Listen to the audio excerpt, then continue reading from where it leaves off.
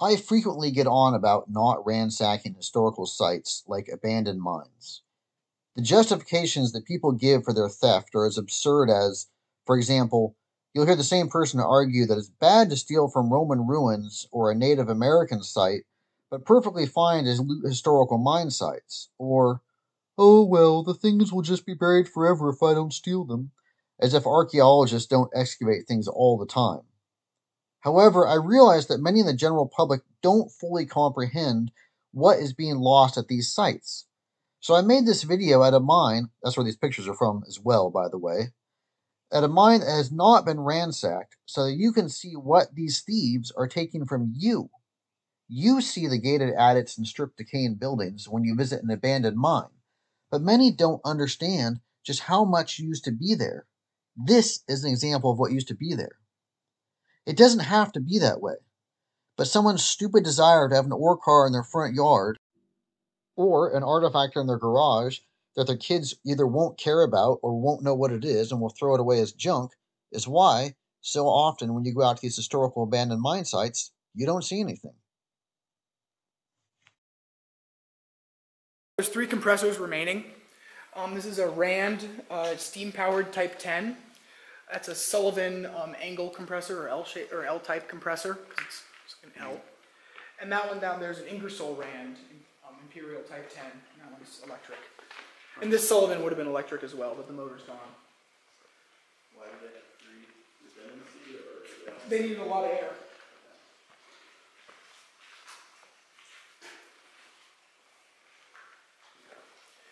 This compressor right here, the Type 10, or the electric Type 10, is still definitely runnable. And these Type 10s are probably the most common compressor you'll see out in the West. So yeah, they converted this to electric later on. From steam? Yeah, from steam. You can see the V-belts laying off to the side there that they had on this flywheel. This flywheel originally wouldn't have meant to have been driven. But they just disconnected the steam cylinders and put some belts around the flywheel and put a motor on that foundation you see right behind you and ran it off the motor. So the steam would come in right there. You see the flyball governor, the 2 balls? Steam would come in there. This is air out. And they've disconnected all this for some reason. But it's a 2-stage compressor. You got two cylinders, and you see they're different sizes.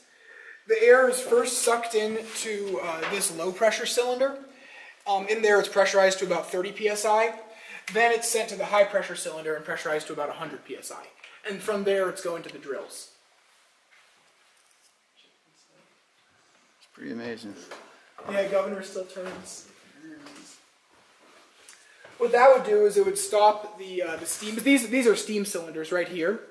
So the steam would be put in through there, go into the valve chest, and run the steam cylinders. And so with that governor, what you would have is you see those little pulleys on the side. Yeah. Yeah. So those would be kind of used to hold onto the belt, and it would run up to the pulley you see that's on the bevel gear there, or at least I don't know if the pulley's still on it. Yeah, it should be right there. Yeah. And from there you'd have a really small belt running down to the, you'd either go to the, I think it would probably just go to the shaft next to the flywheel, although they could have put it on the flywheel. Anyway, that's going to cause these balls to spin around as it's running. And centrifugal force is going to lift the balls outwards the faster they spin. And there's a little thing in here, kind of a plunger, that pushes down as the balls lift up. So you can see as these, oh, they can't go up anymore. Yeah. Anyway, as these go up, it would push down. And this right here is your steam intake. And so it would close a valve in here as it got faster. And so it regulates itself that way. Gotcha. And then this big weight right here, you would set this to help kind of set your governor. You could set the speed of the governor. Right. You know, by having that additional weight. But yeah, finding a flyball governor is pretty rare out here. Do you know what they had on this big foundation over here? So I heard that there used to be a single drum hoist there. Okay. And this used to be the hoist house. And if you look out up, I think you can see either like the remnant of the window. I don't know where I really don't see where the rope would have been running out of. But I had heard they had a single drum hoist here, and they were hoisting on, the head frame was facing this way. Okay. Then they turned the head frame that way and put the hoist over there when they got a double drum. Interesting. I don't know if that's, what happened there, because that kind of looks like it could have been a compressor foundation too. Like Yeah, I was curious.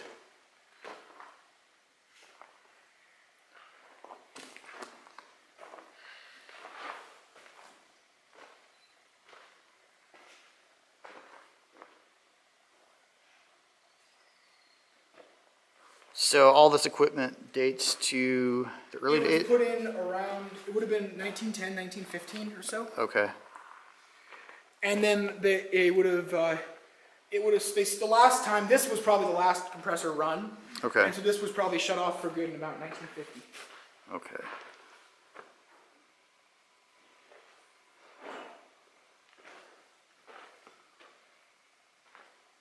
Yeah.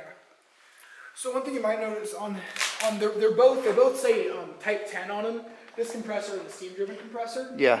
But one of them says Ingersoll Rand, and the other one just says Rand. Yes. That's because the Ingersoll Sargent Company and the Rand, I think it was Rand Proctor, or it was Rand Company, they merged in 1905. Okay. So that compressor there was made before 1905. That's this pretty- one after. That's pretty amazing. Yeah.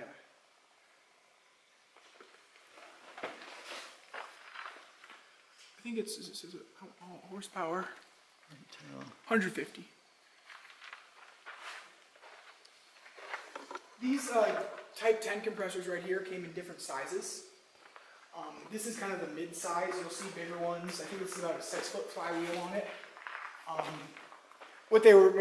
They'd sell them by is the diameter of the pistons, but it's a lot easier to look at the flywheel. And Yeah. It kind of lines up with how big the piston is usually. So there, you see ones with like 8-foot flywheels, I think sometimes, or the bigger ones. That's nuts. But this is kind of the mid-sized one, and yeah, it would still run great. They're really simple. There's not a whole lot to go wrong with them. It's going to waste a lot of power though compared to a modern one. A lot of drills. Yeah. There's like all different eras too, from the look of it. Yeah, I'm not sure. Some of them look. A lot of them look like about the same model. Let's see. All the drill steel. Who made this one? So these are Gardner Denvers right here. That's a Gardner Denver.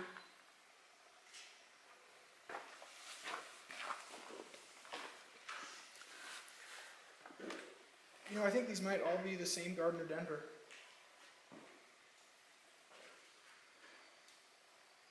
Oh, that one's different right there. Looks like someone turned it into a plugger drill. That's one that you operate just by hand, holding on to. Huh. That's a pretty heavy plugger drill. Either that or they just put the handle on it or something. Oh, So many drills. something real neat. If you go back around here, you can see some of the shipping crates that this equipment came in. Oh, is that what that is? Yeah, right down here, this is a spare high pressure head and piston for that compressor right there. And then if you look down around here, you can see, I remember seeing fragments of crates that said Ingersoll Rand on them. That's really cool.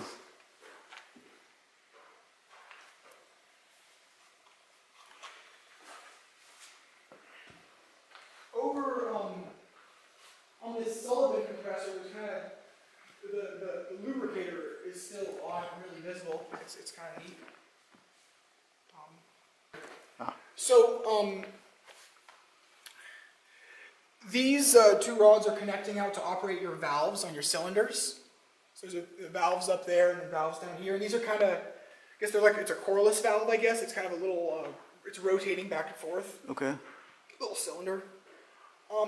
But then connected to it right here, you see they have this little arm, and it runs up to this oiler, and it cycles the oiler like this. And this oiler is a little pump, And every time that cycles, it pumps out a precise amount of grease into each one of these little brass tubes. And then these run to all of the different parts that need to be greased permanently on the machine. Huh. And then you have some parts, like right here, that just have grease cups on them. Yeah. And those you got to do by hand, but this oiler makes it a lot easier. We were just looking in there before. We'll do this room in a minute, but in the meantime, I'll just check out this shop.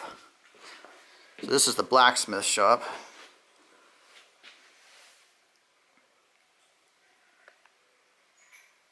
It's a cool little wooden barrel right there.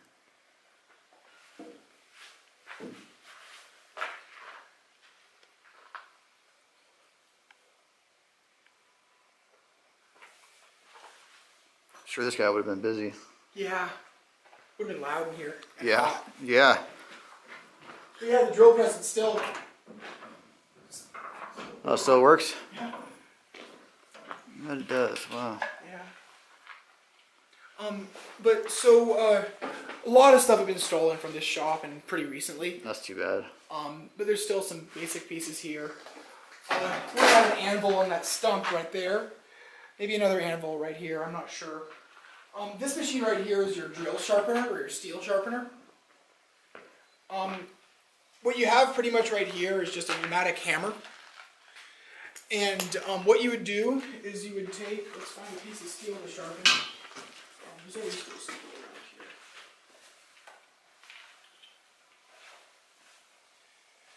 Here's the bit for it. I want to try to find one that isn't 6 feet long. This is a pain out of mine and can't find some drill steel.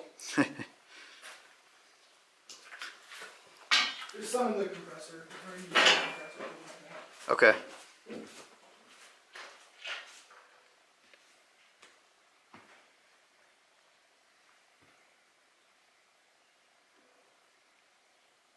Well, even if people have come out and stolen stuff, there's still a lot of cool stuff here. I'm just sorry they did that, though.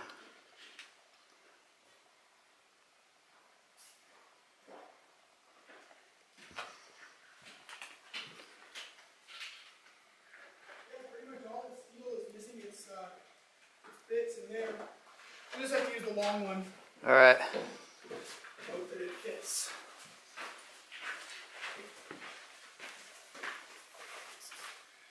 And let's find the right.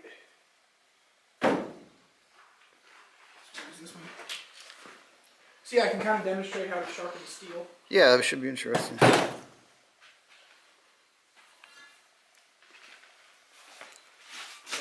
let me know when you're ready. I'm ready. Okay. So the steel right here, take it and you heat it up in the forge until it's red hot, or hot enough at least to start molding it. The steel dulls over time, drilling through rock. Right. So you want to sharpen it fairly regularly. If you don't, the drill gets really slow. Then you would take this, steel, and you would take one of these bits. Okay. You can see right here how the bit fits onto the end of the steel. Yeah. So it's just a reverse of this drill steel. Gotcha. You put the bit inside the chuck, right in here. Let me get over there. I can't change the chuck on it, or can't change the bit because these bolts are been here for 80 years. But if you imagine that bit being in there, then you would take your drill steel, put it in, and you would use one of the levers. I'm not sure which one it would be. Maybe the foot lever. Anyway, you'd use that to press this clamp down, and it would hold it. Okay. Then the other one would turn on this this hammer, or it's just it's like pneumatic hammer, yeah. Yeah, a little hammer, and it would hammer it into the desired shape. Yeah. That would have been something to see. Yeah. Yeah, from what I heard, they were really, really loud. I'm just imagining loud and sparks flying everywhere. Yeah. Pieces of molten metal. Should be cool. But it's a lot better than sharpening it by hand. I would think so. But you've probably seen these drill sharpeners around before. Yeah. I've seen some even older than that, actually. Yeah.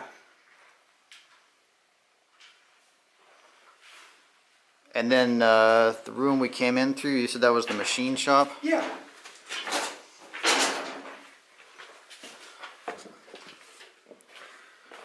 That's where we started out, in there. So this right here is for bending sheet metal, kind of rollers to make a curve in it. Gotcha. And then you got your lathe. That is a big lathe. Yeah. Wow. And then down here, this is a newer, it's probably from the war, bearing press. And that right there, I'm pretty sure, is the rotor for a pump. And They're so they working were on- probably pushing something onto that rotor. That's why it's sitting there. Yeah, I just left it. Yeah, waiting for somebody to finish the job. Yeah.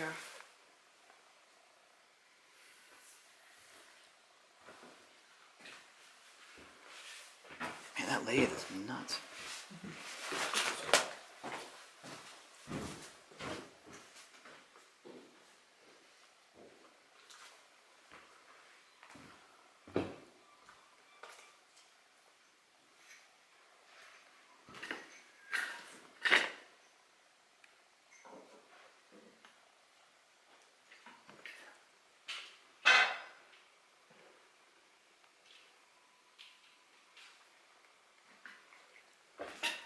And then over here we've got an equipment room. Each of those slots would have a part that would be used in the mine. See some core samples and such over there. But what I'm talking about here, as you see, I've got labels for all the parts, sizes and such. So somebody would come in here needing a part, have it assigned to them, checked out to them, whatever.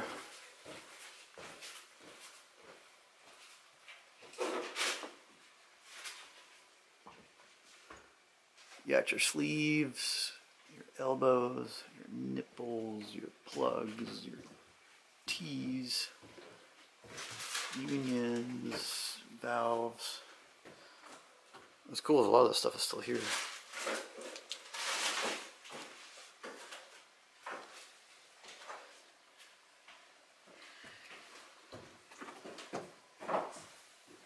Boots.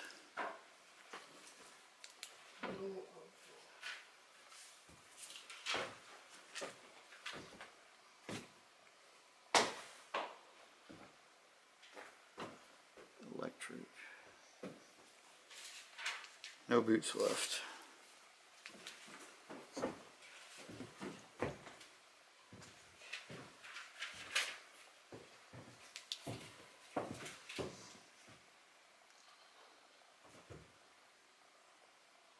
$1947.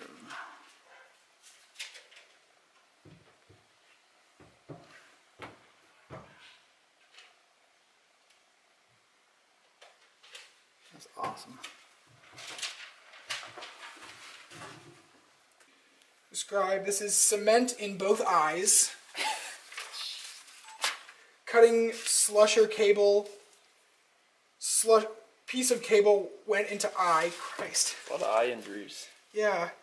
Pinch bar slipped and struck his head. Jack slipped and hurt hand. Wrench slipped and hurt third finger on left hand. That's pretty specific. This is in 1944. Sprained back. Piece of cable in left eye. Dirt came off cable into left eye again. Christ. So many eye injuries. Dropped something onto finger. Piece of cable in left. Oh, so some of these are repeats. Car run over left foot. Oh boy. No lost time. Maybe it's feet. Bruise on left hand, little finger. They don't say what just happened. Sprained the right wrist. I like these more detailed ones more. 9-year-old boy here. 9-year-old boy? What the hell is he doing here? He got a small cut on the back of the head.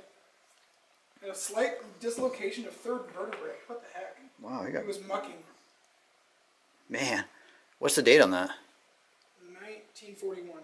That a 9-year-old boy mucking in 1941. Yeah. Wow. That's really cool. See, so far, the vast majority of these have been people straining themselves. Well, think about what you're working with. It makes sense. Yeah, like right here, was attempting to dump a car waste. Weight of car shifted, causing the man to sprain ankle. Just stuff like that. Yeah. And I guess stuff like that, they ask if it could be prevented, not so much. There was one, though, where a guy hit his head on the roof. And it sounds like that one could not have... That one sounds like it could have been prevented. Yeah. But they don't say that. They just don't write anything in the prevention.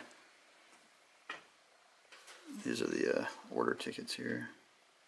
As you can see, there are a lot of them.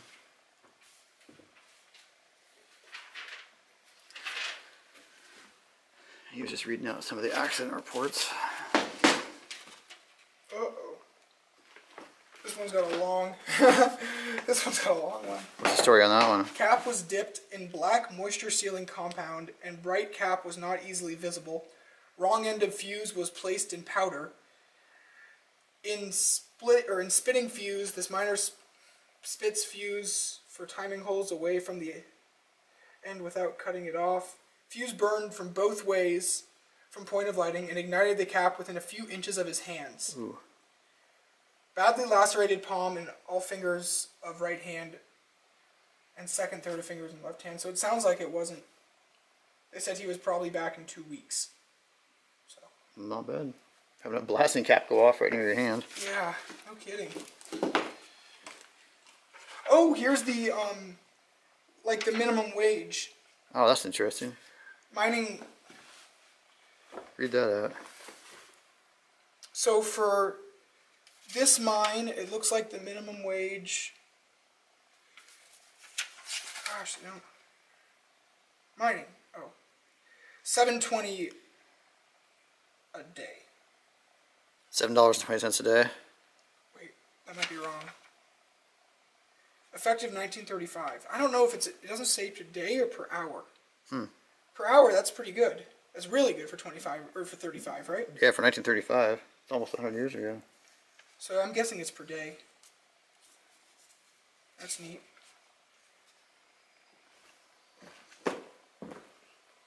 I mean, for minimum wage, you know, that's not bad. Holy, here's a list of all of the jobs they had at the mine. Oh, you want to read that out? Yeah. Or at least these are all the... These look like... Yeah, these are all the jobs. So yeah, I can read that. Yeah, that would be interesting. Blacksmith, blacksmith's helper, chief electrician, electrician, electrician's helper, fireman, compressor man, hoist man, and they had a separate hoist man for surface, and I guess there was an underground hoist here as well. Head machinist, machinist, mechanic slash welder, mechanic helper, underground mechanic helper, a pump man at the 1400 and the 840, which doesn't make sense because they didn't have a 1400. Truck driver helper, janitor, surface labor, sawyer, head sawyer helper, top man, top trammer, warehouse man, assistant engineer, sampler, head sampler, cager, miner, mucker, motorman, motorman helper, tuggerman, timberman, timberman helper, and pipe and track repairman. All right. So we were just looking in there, and now we have this room. Oh, wow. Yeah.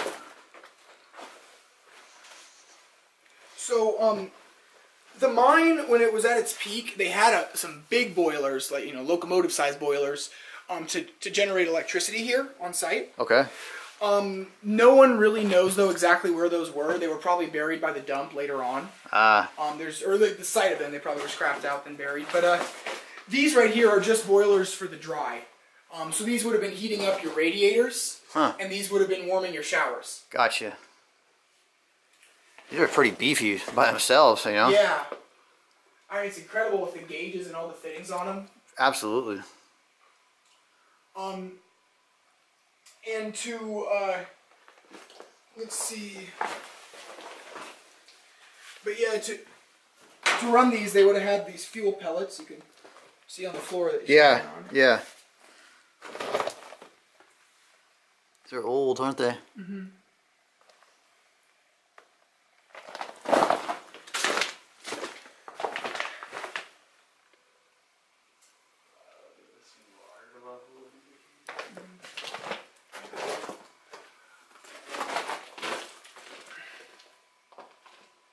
Yeah, it's always great to find a boiler with the doors and everything. Yeah, it's not common.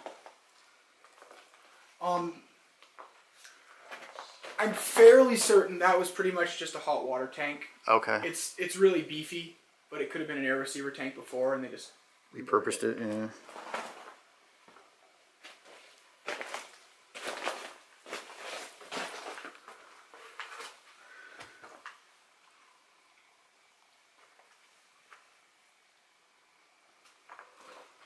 What are we seeing here? So this is the dry. This is the miner's changing room.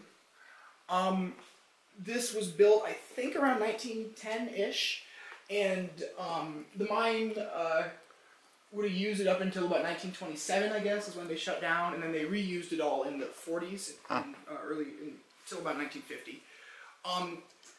This machine right here, off to our right, the big green thing, is kind of a mystery. No one knows really what it does or why it's here.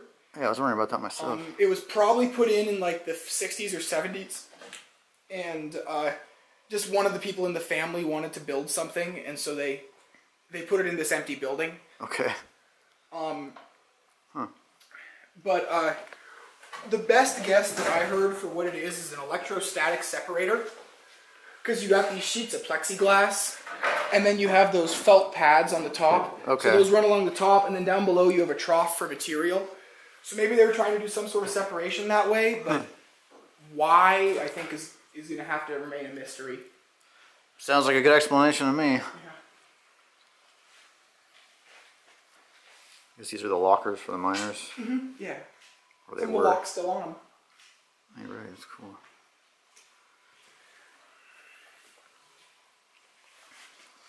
But yeah, all original building, at least. Some of this stuff looks pretty old too. Yeah. Kind of has a bit of a mill smell in here. I think that's from this pile of stuff. Makes you feel at home, doesn't it? Yeah. Up here is one of the dry baskets. You see it on the wall right there. Oh, I totally missed that. Yeah, so someone's just hanging it there for storage for now. But originally, up on the ceiling, there would have been, you see those hooks up there. Yeah, they all been hanging off of that, huh? Mm-hmm. Yeah, you'd have a pulley, and then you'd run the line down and tie it off to the wall. So they might have tied it to one of these nails, or tied it to, you'll see like a bench in the center of these a lot of time that in these dries. And so they'd or not tie it down, they'd hook it down, and so you would just lower your basket down when you need it. And this is still done in almost all underground mines today, the same style of basket and everything. It'd be really hot in here. They got a lot of radiators. These are newer radiators from when it was reworked in the 40s. Okay, I was wondering about those. Yeah, but it's they tried to keep this as dry as possible, so your clothes would be bone dry by the next shift. That's a worthy goal. Yeah, and I got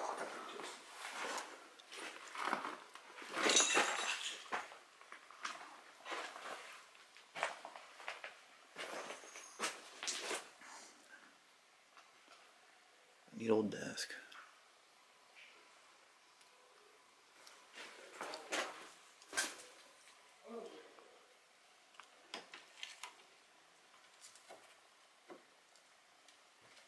So that's the main hoist.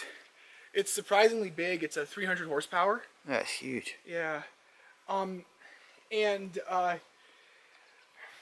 to run it, there's all your electrical stuff. This little compressor right here is kind of interesting. This hoist had air brakes and air clutches on it. Huh. They're just too, it was too heavy to actuate it by hand, you know. Makes sense, yeah. And so normally your brakes would be taking air from the main compressor house. Okay. But if you wanted to just run your hoist and not your big compressors, you'd use this little compressor. And this little compressor was for the brakes. Okay, I got you. Having a double drum hoist is a lot more efficient and a lot safer than a single drum hoist. Because you can see you have one cable is overshot and the other one is undershot coming off the drums. Oh, yeah. And they're on a single drive shaft. Huh. The gear that drives them is right here in the middle, so Okay. it's under this cover. Gotcha. And this, the idea with it though is that when you have one cage going up, getting pulled up, Yeah. the other one's being lowered down. So you have a counterweight effect that saves a lot of energy. Yeah, I can imagine.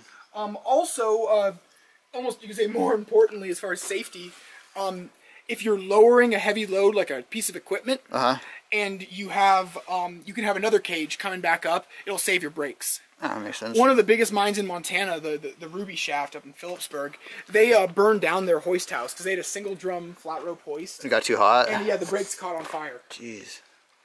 So you got to be careful with single drum hoist. Conscientious of that, yeah. Yeah, but pretty rare hoist from what I can tell. It's a Wellman Seaver Morgan. Never even heard of them. Yeah, I hadn't before I saw this one. It's not a very common brand around here, you know. Yeah.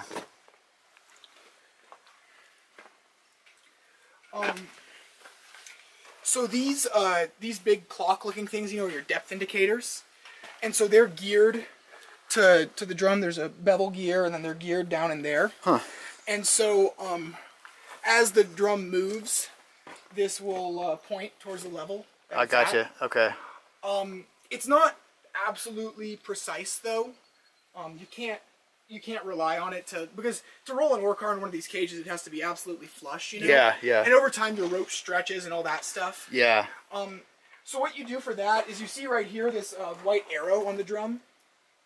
That one has one too, sorry. So you see the white arrow on that. Yeah. So that is probably, or you see it's a little white line right there. So they would have run it down and communicated with the underground guys with the bells. When it was perfect? When it was perfect, and then when it was perfect, they would have marked that line there. So Gotcha. they know exactly where to line it up.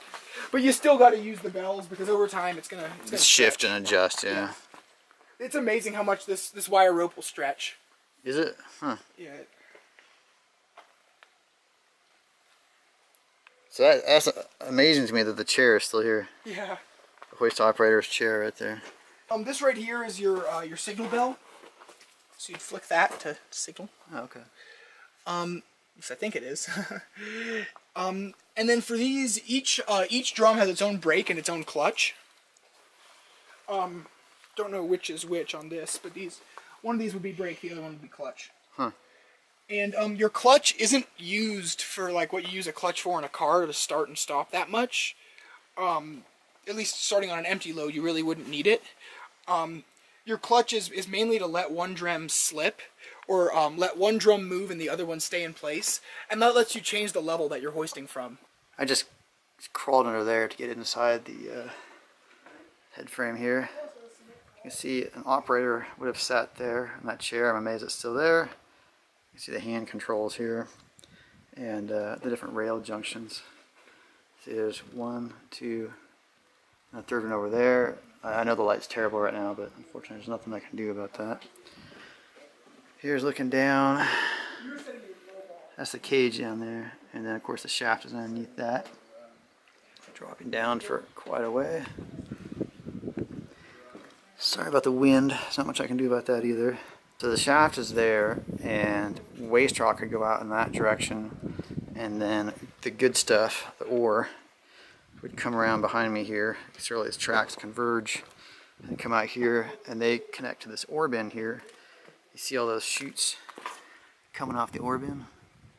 And if you look down here, that's all ore. That is completely full of ore. I'm amazed this is still standing.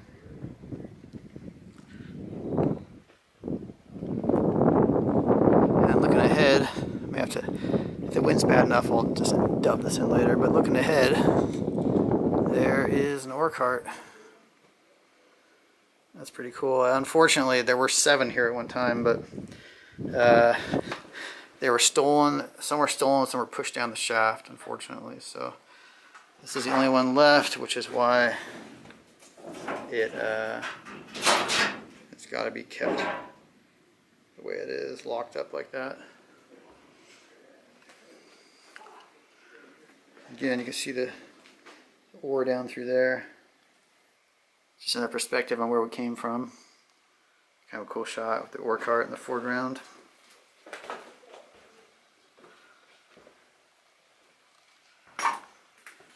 Alright, we're back at the head frame. You remember we were walking through that building earlier and walked across there just above and actually looked down through there to the shaft here. And this is the you see the twin compartments right there, and that just drops down for a very long way, hundreds and hundreds of feet below. Pretty cool. That's ground level way up there. You can see a drift that was running there before it's consumed by the pit. That is a large owl right there. Give you a sense of size. You see drifts running off in different places. There's a ladder dropping down from a shaft that was there. It's now been exposed. Huge, huge site. There's my buddy for a sense of scale.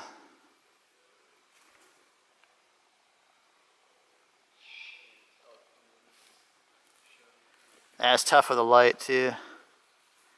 Right there, it's kind of interesting. You can see that ladder right there is where a shaft was run down, and then that's been consumed by the pit. Started there, and just another view down here.